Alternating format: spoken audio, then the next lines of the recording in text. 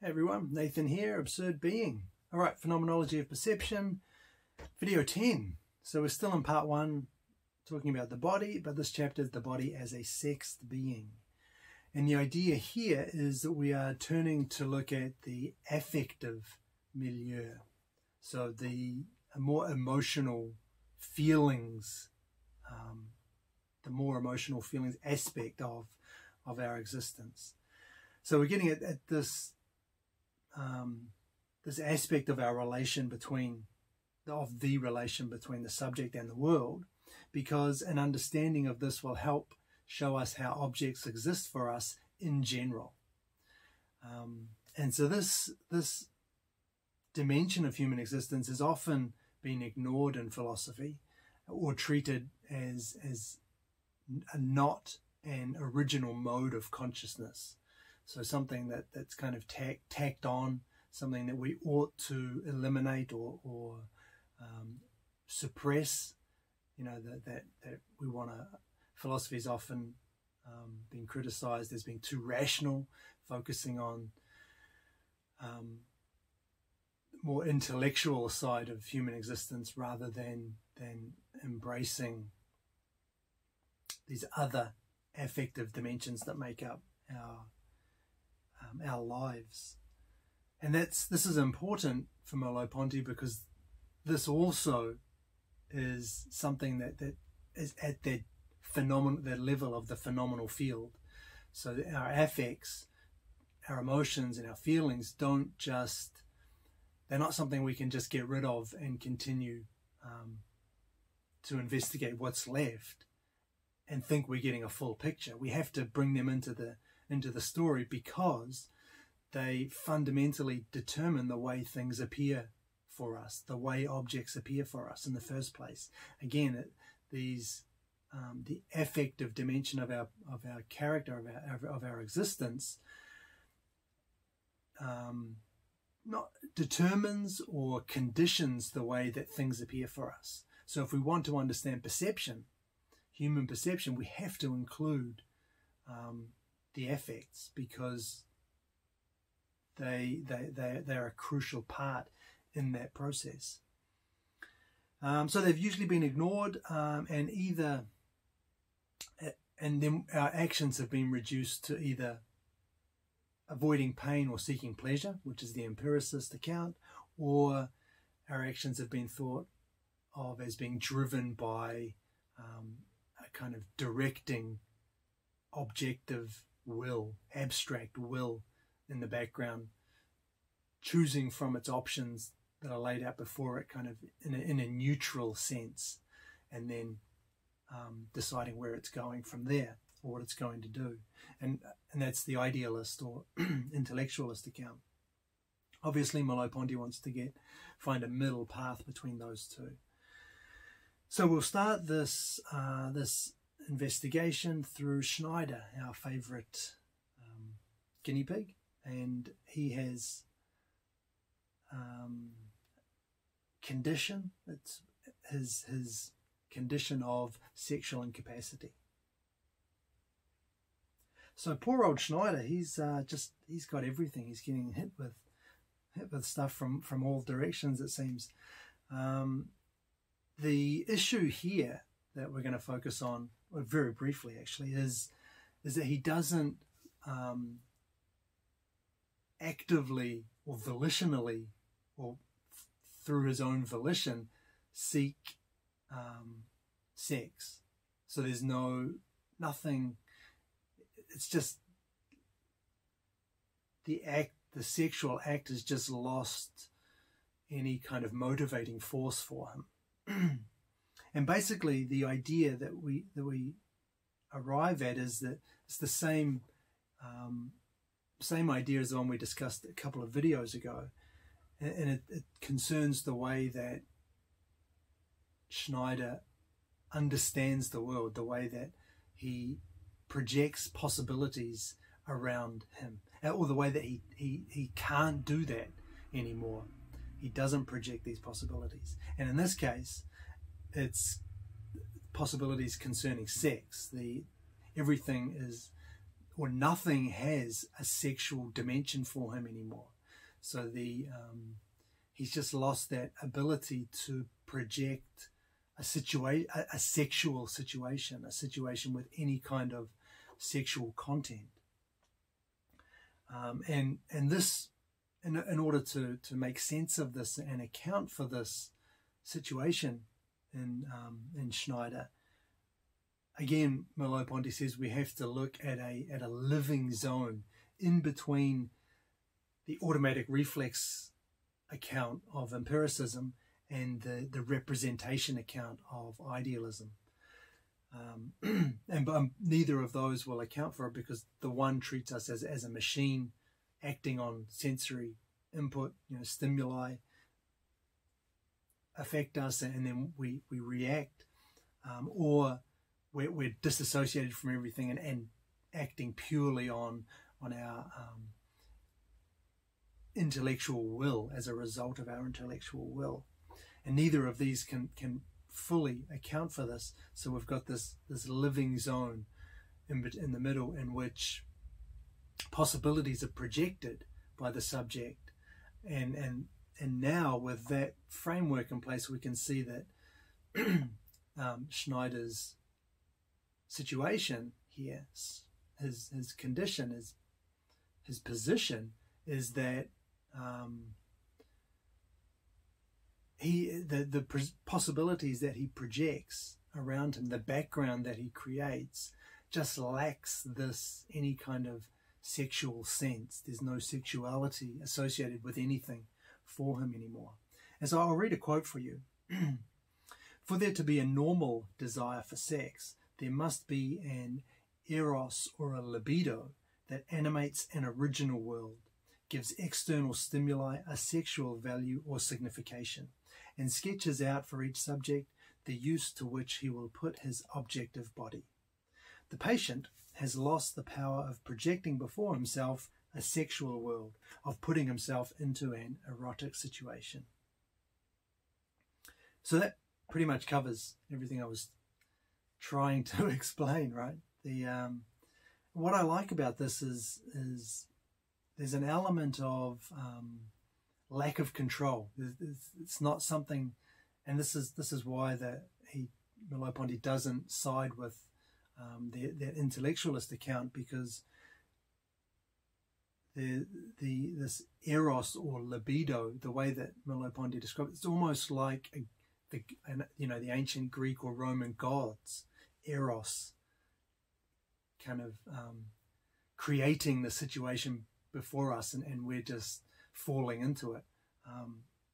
So there's that element which takes us away from that idea that we are constituting consciousness as creating value out of nothing, as it were. But there's the other side too. We're not just leaves caught in the wind, drifting, at the mercy of causal forces. There's a middle ground here. And so to have, for this sexuality to be a part of our existence, we have to see the world in a sexual light. It has to appear to us erotic in some sense. And that's why Merleau-Ponty says sexual life is an original intentionality. There's that word again, reminding us of the intentional arc and the way that we project our intentions onto the world. And it's that which gives things significance as soon as we're aware of them, as soon as we perceive them, they appear for us with this sexual sense, the sexual signification. And for Schneider, the problem is that the world is, and in a broader sense too, I think, not just concerning sexuality, but the world is affectively neutral. He just doesn't have this dimension anymore. It's not part of how he views the world, and it's that which lets us understand how he behaves towards the world. Okay, so that's a little bit about Schneider. Now I want to look at Freud and his psychoanalysis. So Merleau-Ponty is, he goes kind of both ways with Freud. He doesn't go all the way in. Obviously Freud is the guy to go to when you're talking about sex and the way the influence or the motivation it has concerning human behavior. And he says that Merleau-Ponty, that is, says in disagreement with Freud that we can't explain everything. We can't explain all human behavior through sexuality. So he disagrees with that. But he likes the idea, what he sees as Freud's, the underlying idea of Freud's psychoanalysis, that he's trying to reintegrate sexuality into the human experience, into human existence. But perhaps he would say he's just gone too far. He's made it, behavior and existence, kind of exclusively about sexual drives and motivation. But the important thing for Merleau-Ponty is that Freud contributes to phenomenology through this idea, through promoting this idea that every human act has a sense. Every human act comes with this signification on it, or is directed towards a world that is imbued with sense already. So there's kind of positives and negatives concerning Freud from Merleau-Ponty's perspective. And I want to have a look at a second case study here where with what is called aphonia. So in this case, there's a woman whose mother has forbidden her from seeing the man that she loves. And as a result of this, the woman is unable to sleep. She's lost her appetite, and kind of strangely, she can no longer speak. She's lost the ability to speak. And that's the aphonia. Now, Freud, if we're considering aphonia, Freud would immediately blame this on the oral stage of sexual development. The connections being obvious there. But for Merleau-Ponty, he says the mouth signifies more than just sex. There's more to it than this. There's a more general way we can understand what the mouth signifies for us. And it obviously also signifies speech, or this communication in a more broader sense, the sense of coexisting with other people. And what she's in not speaking it, or in being unable to speak, the signification of that, the sense behind it, is a refusal of coexistence. So she's the woman who can no longer speak. That's a sign, and the signification is that she's refusing. She wants to separate herself from the situation that she's in, that she's stuck in. She wants to disassociate herself from, particularly probably her mother, who's forbidding her from seeing this man that she loves. Same thing with the ability or the loss of appetite. She can't swallow food. So Merleau-Ponty says there's another signification there. She's unable to swallow the situation, unable to handle, deal with, cope with the situation. And he says that there might still be some kind of sexual signification here. And he allows for that. And so that, again, there's value to Freud's analysis. But the symptoms signify a more general relation to existence. And we ought not to focus on one aspect to the exclusion of all others. So the kind of general point to take away from this is that the body constantly expresses or signifies the modalities of existence.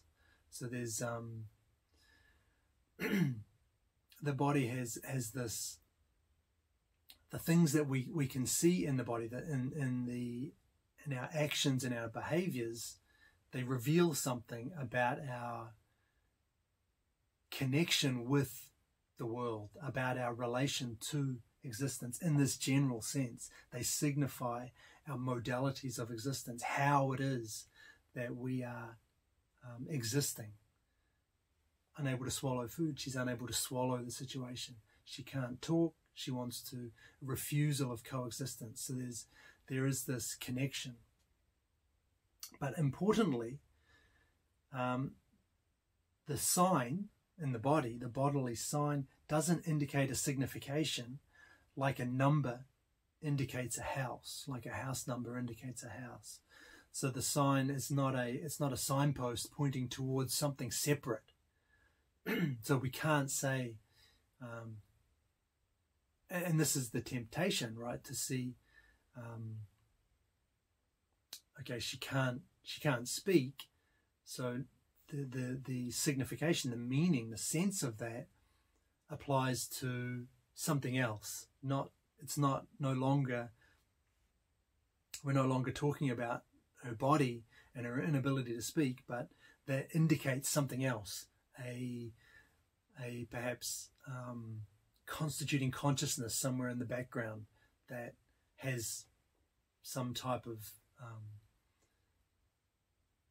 that is experiencing something in a way distanced from the sign. We can't separate the sign and the signification.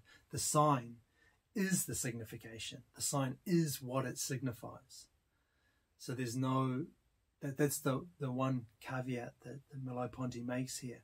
Even though we do have a sign and it does signify something, the two are not separate. The sign is what it signifies. That's really important. I think I've said that before, and I think I'll say it again in this very video too.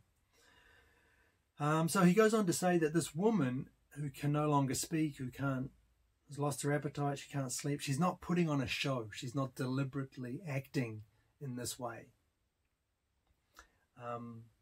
So it's a genuine condition that she has. She's not pretending. And it's not something we could, she's lost her ability to speak. What, I mean, just talk, it can't be that difficult. That could be an initial approach to this, or an initial way of seeing this, that it's all in her mind, kind of. But Merleau-Ponty's saying, no, she's not deliberately, she's not actively controlling this, she's not putting on a show. And he has an interesting analogy. She's lost her voice, he says, in the same way that one loses a memory. And he gives this example of a man who's forgotten where a book is, and the book was a gift given to him by his wife. He's forgotten where it is, and him and his wife are having some kind of problems. There's some animosity there, and as soon as that is resolved, suddenly he remembers where the book is. So he had forgotten, and then he remembers after the problem is resolved. And so these are again, I think, actual instances of people with these types of these are real cases, I think, not just things that Merleau-Ponty's making up. And what we have here is what he calls forgetting as an act. It's not something that happens by chance or randomly. The man, clearly, his forgetting was tied up, connected to his relationship with his wife, because it was a gift from her. When their relationship was rocky, he couldn't remember. He legitimately couldn't remember where it was. As soon as it was him and his wife worked things out, then he remembers where the book is. And so he says this about this case. In hysteria and repression, we can be ignorant of something while knowing it, because our memories and our body, rather than being given to us through singular and determinate acts of consciousness, are enveloped by generality. Through this generality, we still have them, but just enough to hold them off at a distance from ourselves. So this is interesting, I think. This idea that, and it accounts for something, you know, that this kind of ability that we have to deceive ourselves, to kind of ignore facts, some facts, while accepting other facts. I mean, and this isn't a particularly, this is a very common, I think, occurrence. And you know, the same as with cognitive dissonance, we often experience that, but we're able to brush it off and kind of ignore the thought or the idea that's creating the dissonance. We're able to brush it aside and just leave it and continue to have our views. We're kind of deceiving ourselves, but it's not a classic case of deception, because deception always involves one party that knows the truth and one party that doesn't, and we don't have that here. There's only one party. It's us. And so this way of understanding consciousness of Merleau-Ponty's is quite nice, because it lets us see how this is possible, how it's possible that there's this kind of ambiguity built into human existence and the way that we think and consciousness. We can know something without knowing it.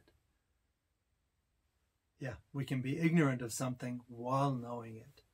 And this is because we're not like a computer. It's not just if it's in the hard drive, we know it, and if it's not, we don't know it. There's a more general, ambiguous, impersonal level here. And that's what we're talking about, this impersonal, general, anonymous field. We've described this phenomenal field in these terms before, right? Or that the situation, that's the same thing, this background which we project around ourselves. And it's here, it's on this background, it's in this field that certain ideas, specific ideas, actions and memories become either possible or impossible. And so, in a way, what we have is this idea of, what was I was going to say, the man, before he can remember specific memories, he has to project a world around himself. There has to be this impersonal, anonymous kind of field that he is in the middle of, that he lives within. And that field, at the moment that he's fighting with his wife, is a field in which anything associated with his wife kind of gets dulled or inhibited. And so that the memory of specific things that have some kind of significance concerning his wife suddenly lose some of their importance. They no longer appear in the same way that they would have, or that they do when his relationship with his wife is good. And so he hasn't truly forgotten it. It's not that he doesn't know where the book is, but it's just that at that time, and with the field that he has around himself, the way that he's perceiving things, and including memories, that particular memory it doesn't register, doesn't stand out in any way. The field deadens or dampens that particular memory. So I think that's quite an interesting way of viewing things, and I quite like it.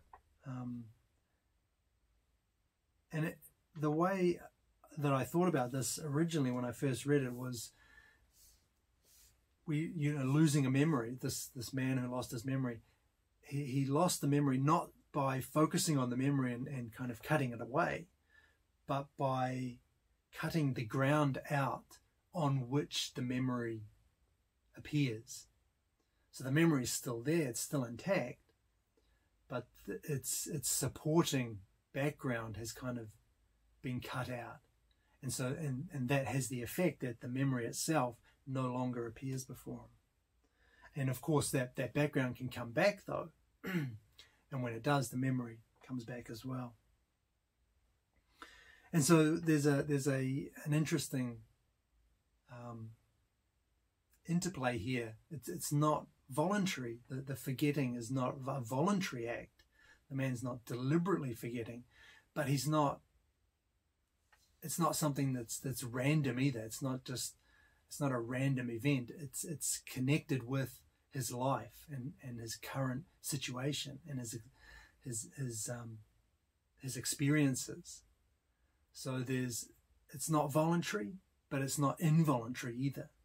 It's this kind of ambiguous grey area in the middle. And we can see the woman's aphonia in the same way. It's not voluntary. She's not deliberately putting on a show. She's not deliberately pretending not to speak. But it's not involuntary either. It's not like it's just happened to her without any consideration for, without any reflection on her current state of mind, the experiences that she's going through. So it's again in that grey area in the middle. For the woman, speaking is just now off the table. It's not even an option, and that's because the field within which she's seeing the world doesn't have that possibility. Speaking is just, it's something that's it's not even an option. It's not something that she can even contemplate. It's just not part of her purview. Okay, so in order to cure this, then I feel like I'm talking a lot. In order to cure this, then we have to go beneath the aesthetic consciousness of the problem, but beneath an objective awareness of the problem. So Merleau-Ponty is also commenting here on, I think, psychoanalysis, which attempts to uncover and bring to light the original underlying reason, the cause of the problem. But that's not going to work, because even if you're aware of why, the issue is not thetic. It's not something related to a concrete, deliberate awareness of a situation. It's deeper than that. It concerns the field, and that's what you have to change, the field in which things appear for the individual. So we have to get beneath this thetic awareness in order to effect a cure. and we'll say a little bit more about that in a moment as well. And there's another example that I really wanted to talk about, which is sleep. And Merleau-Ponty talks about this. He says, in the same way that the woman's aphonia was involuntary and the man's forgetting was involuntary, no one forces themselves to sleep. No one puts themselves to sleep. Instead, what we do is call forth the visitation of sleep by imitating the breathing and posture of the sleeper. The God is there when the faithful no longer distinguish themselves from the role they are playing, when their body and their consciousness cease to be opposed to their particular opacity and are entirely dissolved into the myth. Nice again, and this is also reminiscent of Heidegger's talking when he talks about gods. And I really like this idea, actually, that you know, we're not in control of sleep. We don't put ourselves to sleep. All we do is kind of curl up. We slow our breathing, close our eyes, maybe quieten our thoughts, and then wait. That's all we can do. We just wait. And if we're lucky, then sleep takes us. And if we're not lucky, it doesn't. We lie there and toss and turn for who knows how long. So it's a nice way to emphasize that, again, we're not this directing, active consciousness controlling stuff. There's this element of there's this grey area, this anonymous, impersonal, generality that surrounds us. Yeah, so that's a really nice little idea there. Okay, let's turn from that and have a look at the body's role. So the role that the body plays here in this affective milieu, and specifically concerning sexuality, but more in general as well, the body symbolizes existence, as we saw with the aphonia and inability to swallow. And so it symbolizes existence. It's a sign because it actualizes existence. It is its actuality. It is the actuality of existence. So it's what takes existence and makes it concrete, makes it real.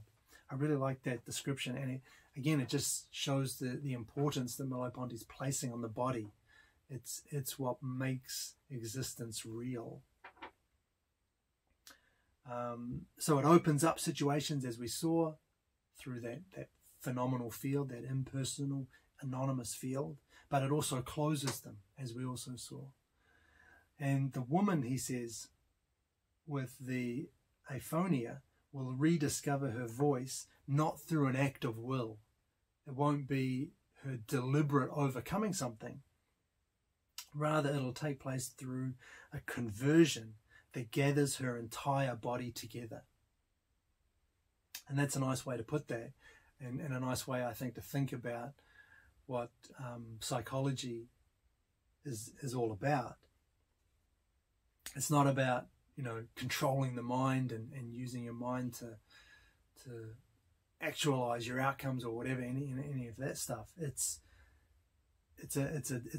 a deeper level. It's beneath that intellectual, volitional level of mind.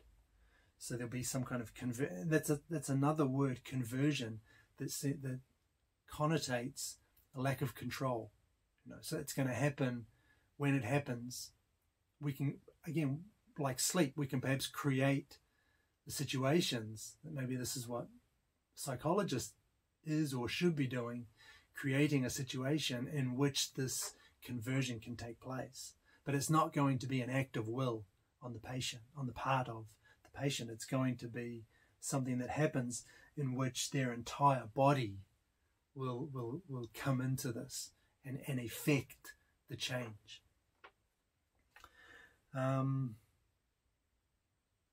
So the body can open up to situations, but it can also close situations off.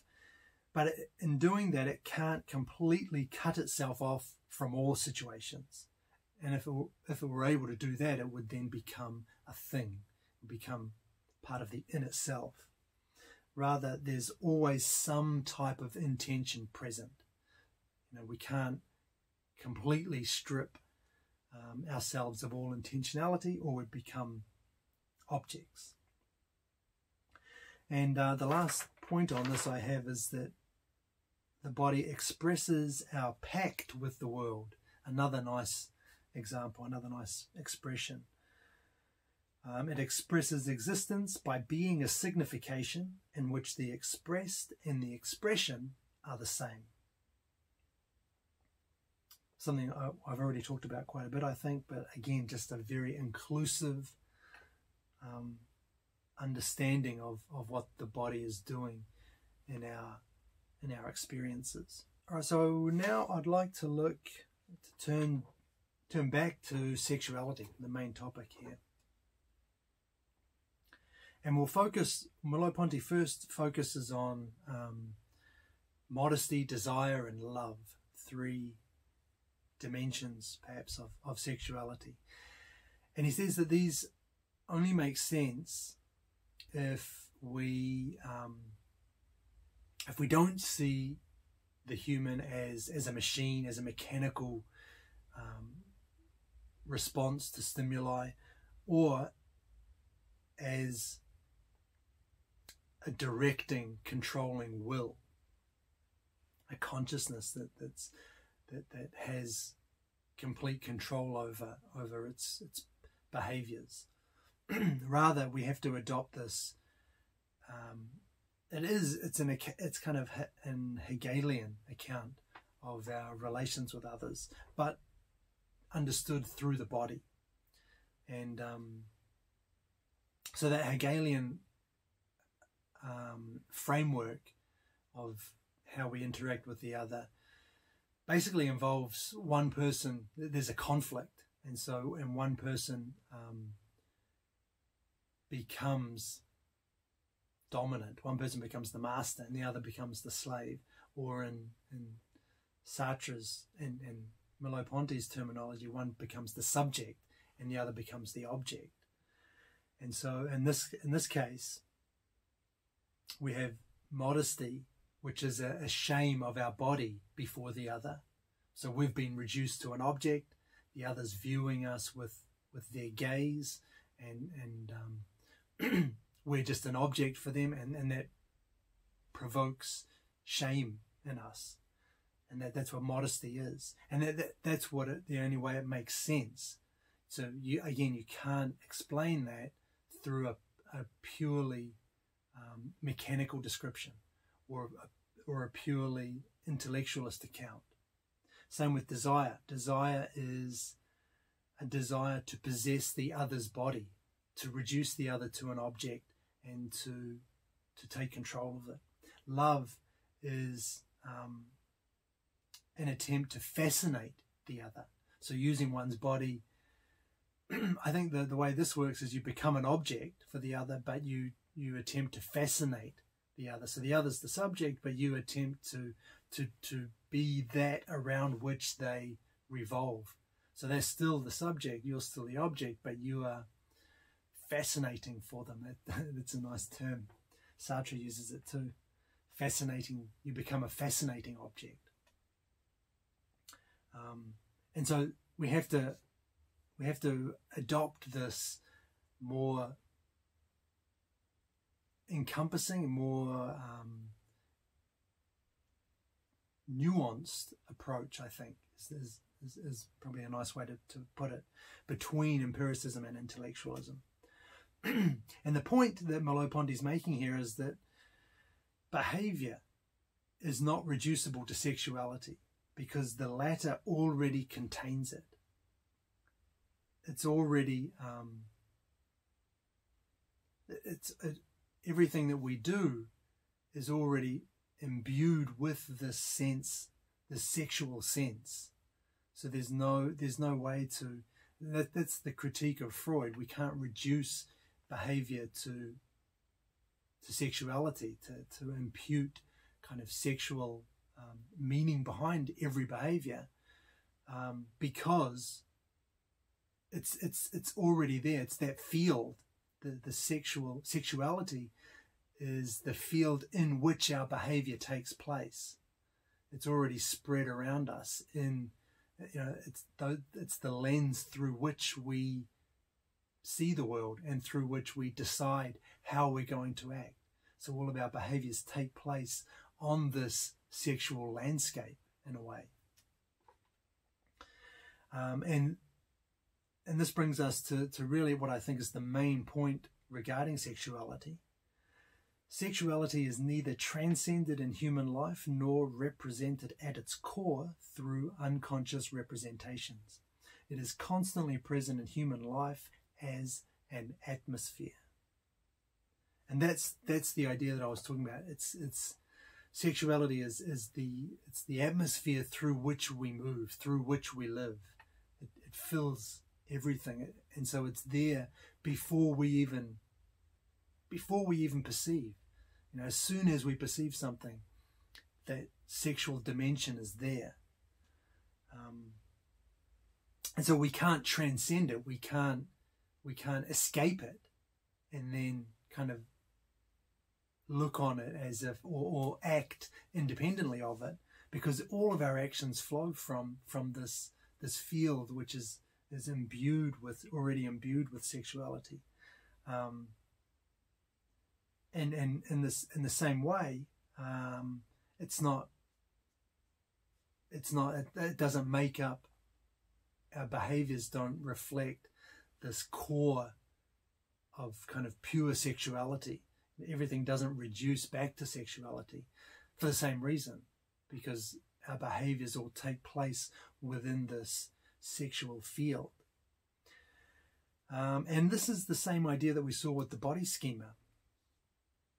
I don't move my arm, you know, my awareness of my body. When I move my hand to grasp something, I'm not deliberately or thetically, it's a good word, focusing on moving my hand. My intention goes beyond my hand to the thing I'm trying to grab. Same here. We don't focus.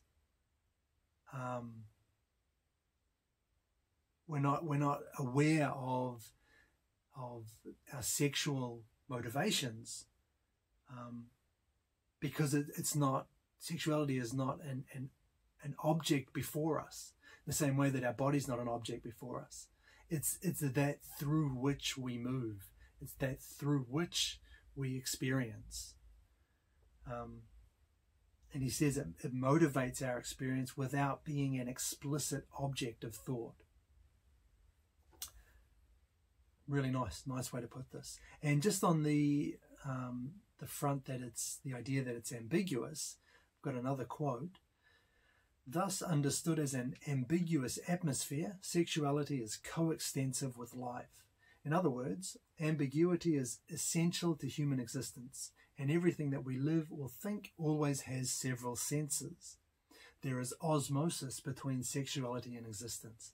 That is, if existence diffuses throughout sexuality, sexuality reciprocally diffuses through existence, such that it is impossible to identify the contribution of sexual motivation and the contribution of other motivations for a given decision or action. And it is impossible to characterize a decision or an action as sexual or as non-sexual. So that's quite a long quote, but I think that's got everything in it. Sexuality is this ambiguous atmosphere, this field through which we live and act. It's coextensive with life. And it means that, and this is important, and we'll come back to this at the very end, there's a fundamental uncertainty about human life that's not a consequence of some failure on our part to understand, or some failure to have considered something. It's built into what we are as human beings, something that can't be overcome. It reminds me of the, if you know anything about physics, the Heisenberg, which I don't, but I know a little bit. If you know the Heisenberg uncertainty principle, which says that you can never know both the position and the momentum of a particle at the same time, and to the extent that you know the position with more certainty, then you know the momentum with less certainty. So you can never catch both at the same time. And it's kind of the same idea here. And the idea with that is that there's this fundamental uncertainty built into the fabric of the universe. It's not that if we just make better measuring instruments, we will eventually get there and know both at the same time. Heisenberg said that it's a fundamental uncertainty. We can never know both at the same time.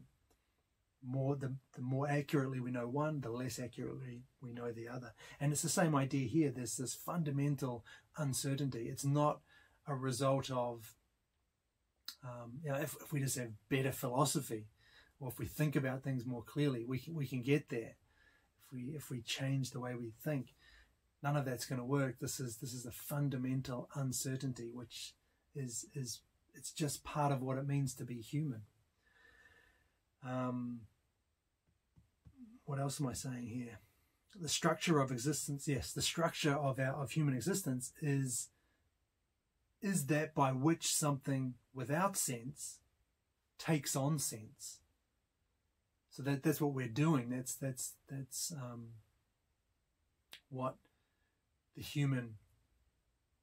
what human existence is. That's what it's not really our goal, but that is what we do as humans. We take something that has no inherent sense and we give it a sense, or it becomes meaningful. Or in the same way, it's that by which something which only had a sexual sense takes on a more general signification, takes on a more general meaning. So this is the nature of human existence. It's what we're about as human beings. I think that's everything I want to say. And that's the other thing. So we can never identify clearly what is the result of sexual motivation and what is the result of other motivations.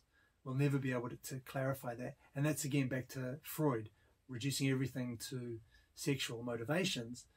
Merleau-Ponty is saying we can never do that, and we can never even know how much is about sexual motivation. There is sexual motivation there, but we just can't say, yes, this is 100% sexual motivation, this is 50% motivation, sexual motivation, and also 50% from this other incident when you were young, blah, blah, blah. You know, we're not that type of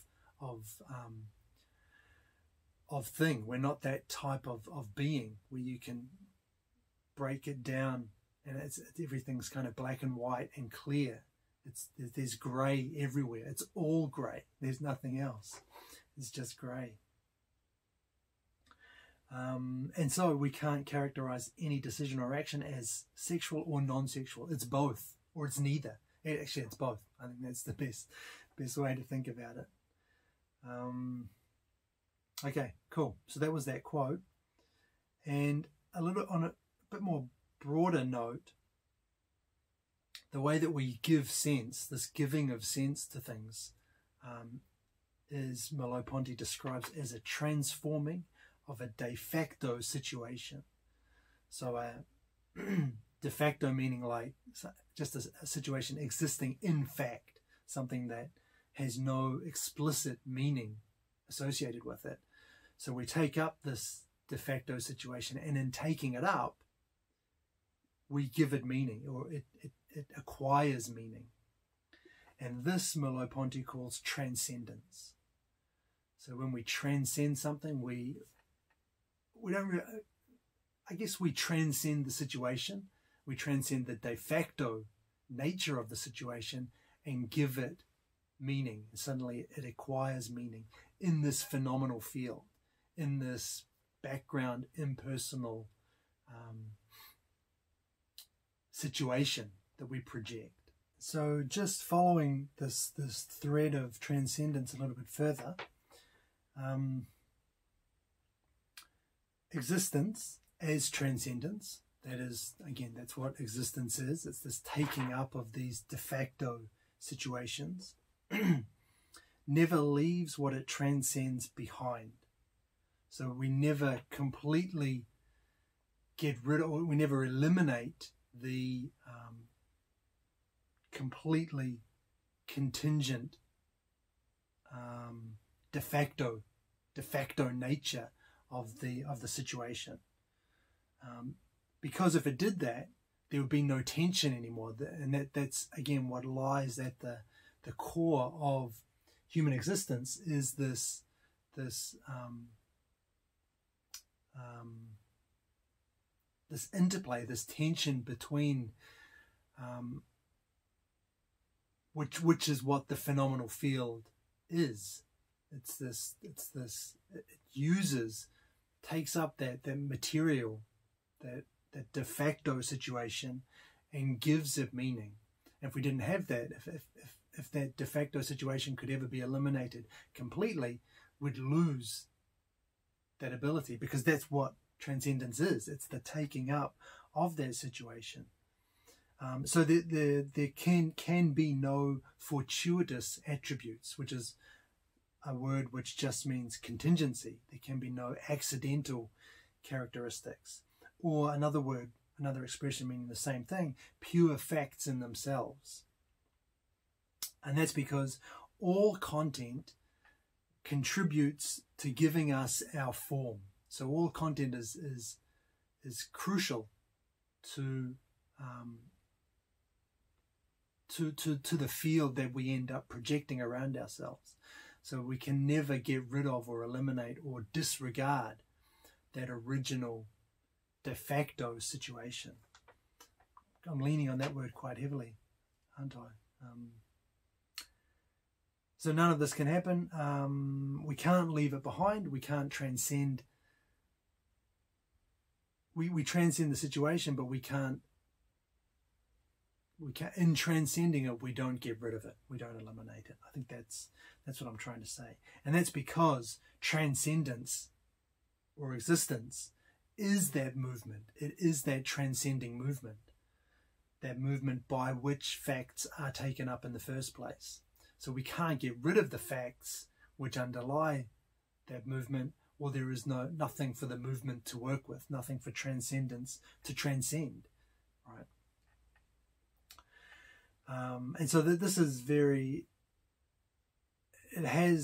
reminds us quite a bit of Sartre here, the way that we're talking about this, we're giving meaning to a situation that has no meaning on its own. But we're still resisting the direction that Sartre took it into, this kind of completely, absolutely free constituting consciousness. And the way I thought about this actually when I was reading through these notes is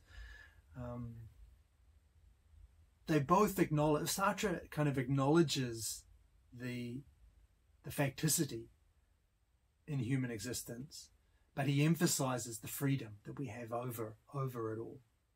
And Merleau-Ponty is a bit more balanced. It's not, neither one has dominance. They're both equally important.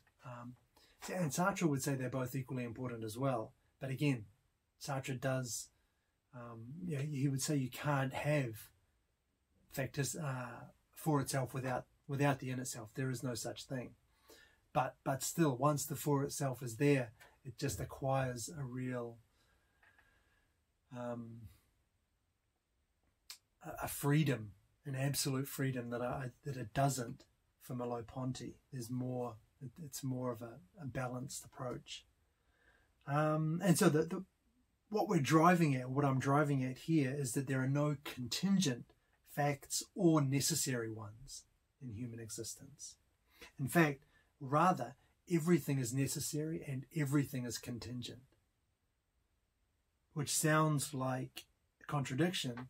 But again, that's what it means when, if that's a contradiction, then consciousness is a contradiction. Human existence is a contradiction. You can't explain that either. And so it reflects the nature of what consciousness is, of what. And again, I want to avoid overusing that word, or using that word too much, because it conjures up images of a detached intellect, a rational intellect. And that's not what we're about. It's more about human existence. But everything in human existence is necessary and contingent. You can't eliminate either of these from the picture. So he gives a couple of examples here. He says, can't we imagine a human without feet or hands or sexual organs. We can imagine a human that didn't reproduce through sexual organs, but reproduced in a different way. And therefore, can't we say that the body is contingent? It didn't have to be the way that it is. It just is the way it is. It's a contingent fact. And his response to that is to say that is treating the body abstractly. It's treating the body as an abstract thing, which we can, and it's treating our body parts as abstract things, which we can chop and change to match and still be left with the same thing. Rather, we have to think about the body in its living function, what it does as a totality, as a whole. We can't look at our the body's not a thing we can, and body parts aren't things we can just separate and pull apart and reshape and reform without affecting what is at the core of human existence. And the other side too, opposable thumbs, he says. It's opposable thumbs, and also standing upright, walking upright. It's no coincidence that we have these traits. So can't we say that these are then necessary? They're necessary for a rational creature to have opposable thumbs or to walk upright. And they're necessary, but we don't get them by virtue of some essence that we acquire at birth. There's nothing inherently necessary about opposable thumbs or standing upright. So, and he says we have to continuously renew these features. And that, I think he means by using them, by living them. That's how we continually, they're nothing on their own. The fact that we stand upright is nothing in and of itself, if you abstract that out from an actual human life. Opposable thumbs mean nothing in and of themselves unless we use them, unless they're part of a human life. So I've written here, bottom line. The bottom line with this is that we aren't things made up of parts. We must think of the human being as a totality. We can't think of ourselves in these abstract terms and hope to come to any kind of clarity about what we are, if that's the way we're going to go. So my last point on this is that human existence, and this is a quote, human existence is the change of contingency into necessity through the act of taking up. I quite like that, and I think it again, as many times, the quote captures what I've been trying to express through minutes and minutes of rambling. Human existence is the change of contingency into necessity through the act of taking up. And in that act, that transcending act, neither necessity nor contingency dominate.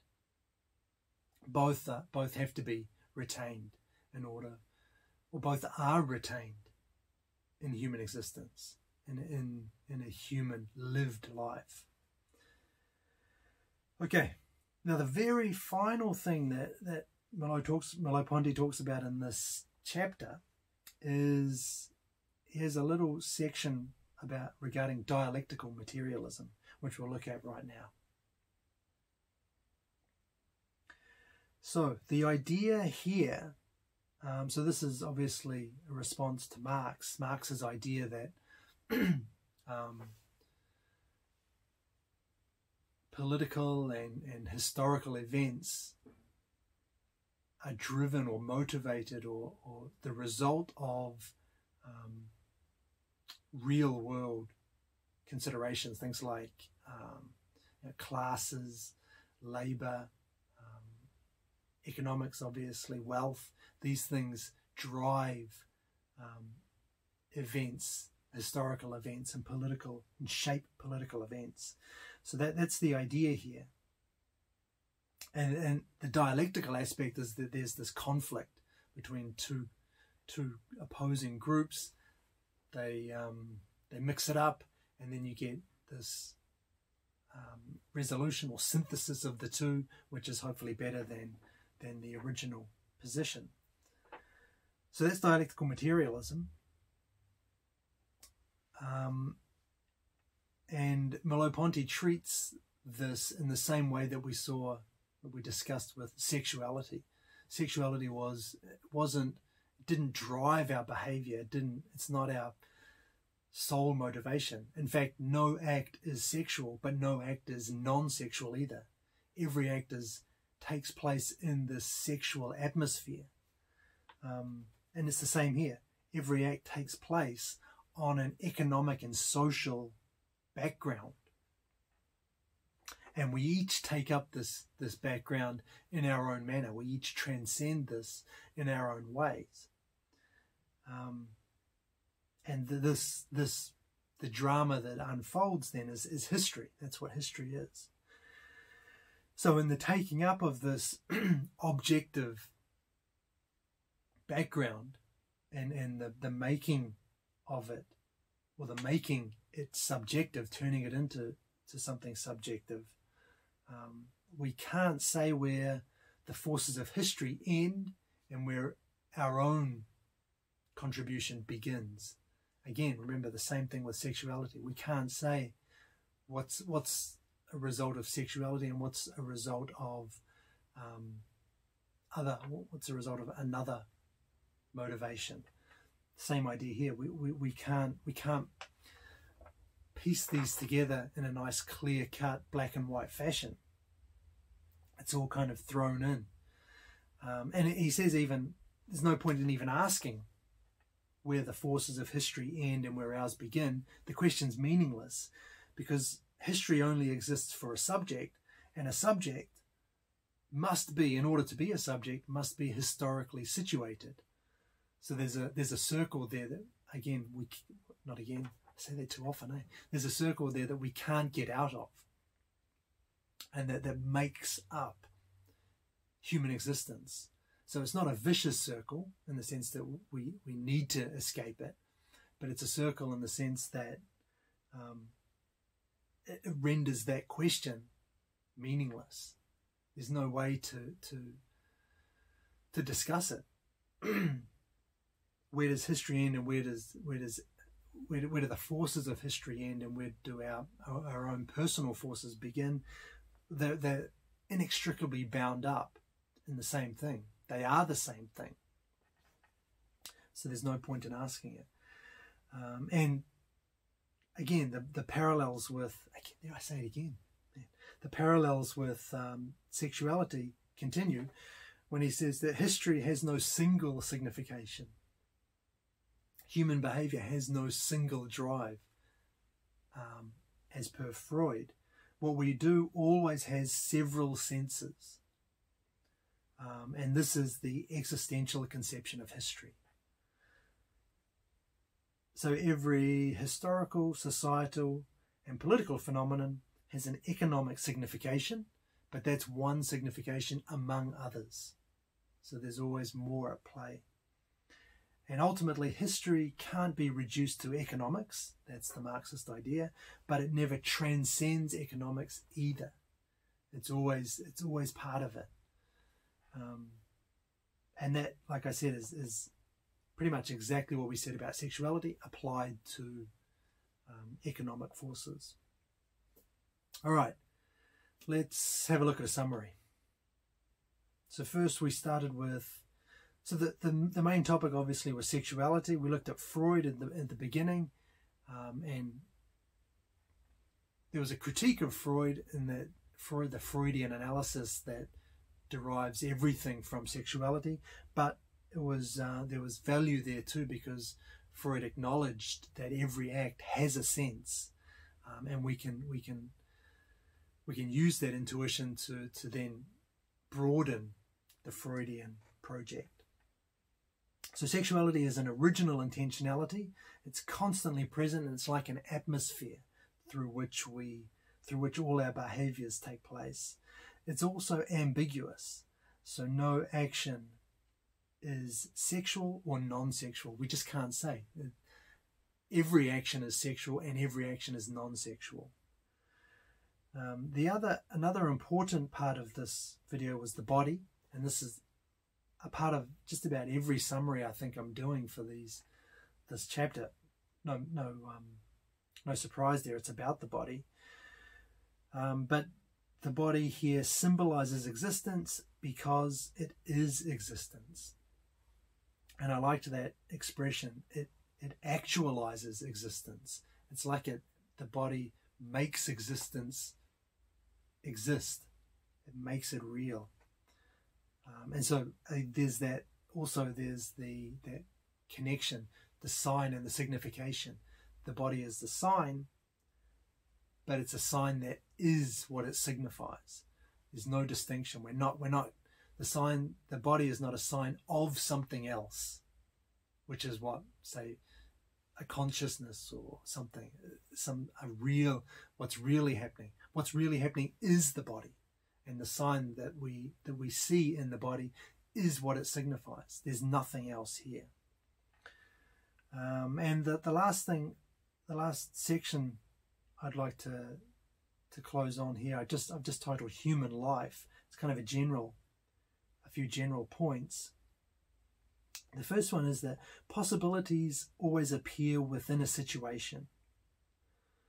And we saw this with that example of forgetting as an act, as something that it's volitional, but it's not purely volitional. So it's voluntary and it's involuntary at the same time. But the idea is that those specific memories, specific acts, they take place on this more general background. And it's that which allows us to explain this ambiguity and this capacity we have for self-deception, which is a really interesting feature of humans, I think. Another point was that human life is fundamentally ambiguous. Every act has more than one sense. That's an important point to take away. It struck me as important at the time. And the last point was also important, transcendence. This idea of a taking up, which transforms the objective, a de facto situation, into the subjective, into a situation full of meaning, imbued with meaning. And it's only there at that point that we perceive. And finally, that in connection with that, everything is contingent and everything is necessary. We can't break these apart, and we never leave behind one for the other. Okay, so let me finish that one there. I think this is going to be quite a long video. Anyway, hopefully that makes some kind of sense.